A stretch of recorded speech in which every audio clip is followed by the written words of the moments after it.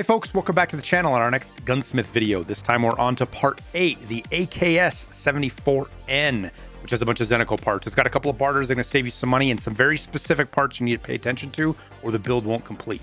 So let's get into it so you got everything figured out and you can get this done.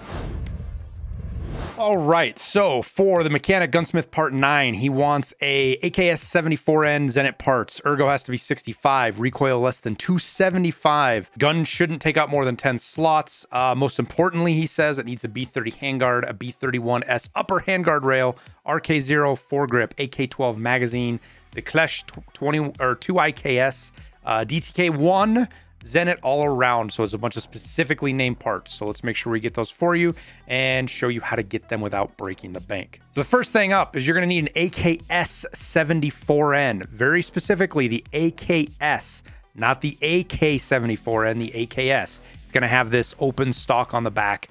It is available on proper. Loyalty level 2, I believe, is where he's at. Let's go look here real quick. Yeah, right here, proper loyalty level 2. Once you have the gun, the next thing we're going to go after is the primary barter part you're going to get. And this is going to be on mechanic loyalty level 2. This is going to be the handguard. Very, very, very expensive if you don't do the barter. So don't burn extra money if you need to. It's right here, this B30 handguard. It's 3 RAM. So it's going to cost what? I might actually be able to buy it, so I might not do the barter. But it's 3 RAM. That's going to cost you about 45K. 30 to 45K, depending on how expensive RAM are. If you try to buy this off the flea market, you can see that it's extraordinarily expensive. 130, 150, sometimes even 200K.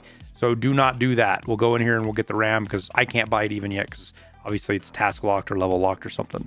And that's the primary part that you're going to want to focus on right out the gate is this B30. Now, something I want to bring up for a lot of these other parts because they can be expensive if you don't have them unlocked. Rashala's guards, some of the Gluhar guards, other bosses, Kolantai's guys, or sorry, well, Kolantai, but also Kaban, they can have these AK-74Ms, these Zenicos. And the important part you want to look for is this B33 handguard and the RK3. It's going to be 2 great pieces to get in raid from various different places if you can find these. Sorry, fuzzball on my microphone. That's going to be a big part of the expenses here. So keep that in mind. I'm going to build it without these. I just wanted to show you that so that you knew they were there. We'll put this away and out of the way so that it doesn't eat up the rest of our space. Now, 2 of the other big important parts that I want to point out that you make sure you get right, and we'll get them in the build screen, but I just want to make sure that you guys get these parts specifically. First is the 21KS. It's going to be on skier. It's going to be on loyalty level 2. And the reason is there's 2 of these that look very similar to each other.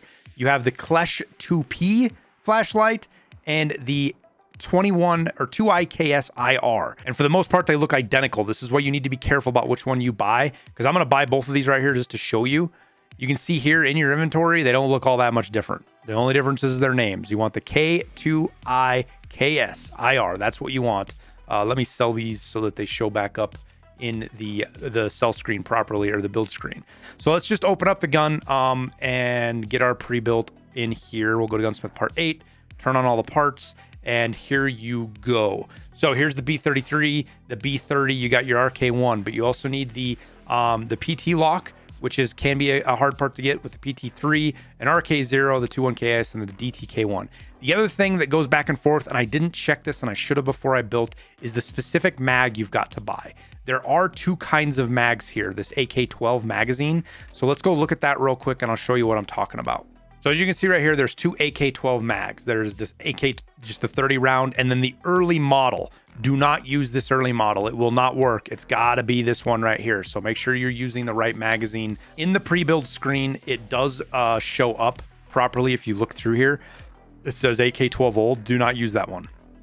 Use the other one. So let's assemble this. We'll buy the parts. The thing that's going to be missing here, obviously, is the B30 because we did the barter for it. But here's everything else you will need to do this build. It's about 122K. I don't have the RK3 unlocked myself. I got it. So it's a 42K right now. This can get more expensive.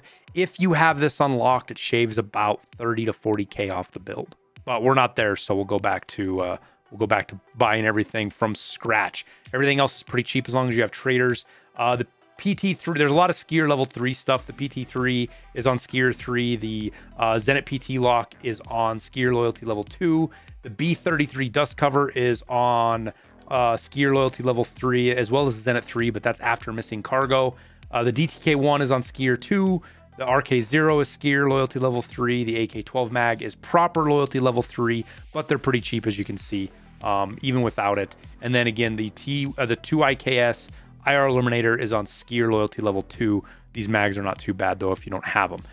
One thing I do want to point out that you can tell the difference: the IR Illuminator has a red face on it in the green build in the gun build screen, whereas the 2 IKS, or I'm sorry, the Klesh does not. It has a flashlight. So that's going to be one way that you can see in this screen if you have the right one or not. Just a little bit of tidbit of information there. So we'll assemble this. We'll buy all the parts. We'll slap her together here real quick, and I will show you guys what she looks like in the screen. And that's your build right there. But that's it for Gunsmith Part 8. Nothing really crazy in there to show you because it doesn't give you a lot of options because of the specific parts. But hopefully this was still helpful in getting you the gun built without any mistakes or hangups. We'll wrap the video up there. Thank you guys for watching, and we'll see you in the next Gunsmith.